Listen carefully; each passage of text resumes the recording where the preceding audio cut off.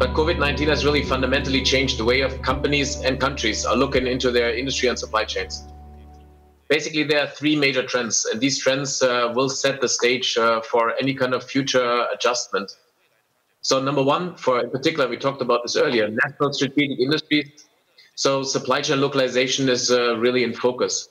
Really the security and availability of products, and this will reinforce by tight supply control.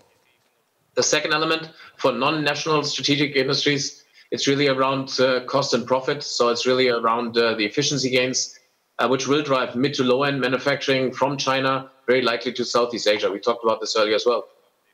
Last but not least, in particular for export-led industries, there will be an adjustment of all the players across the entire value chain in industrial structure.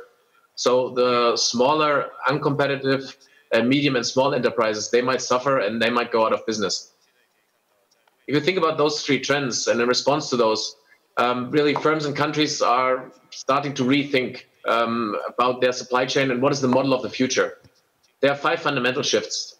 One is really, it's about the resilience of the supply chain to be able to deliver product no matter what happens, less than just the efficiency. So there are trade-offs that need to be balanced. The second one is really the evolution from a linear supply chain to a supply network.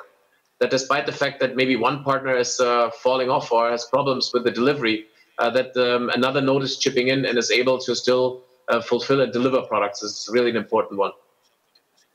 And the last but not least thing that we need to keep in mind as a fundamental shift is really automation versus labor.